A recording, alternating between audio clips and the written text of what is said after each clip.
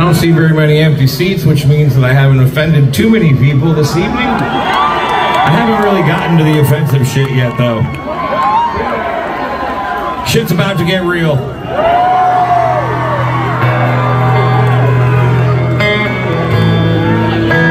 So I wrote this next song because I ain't made in fucking China.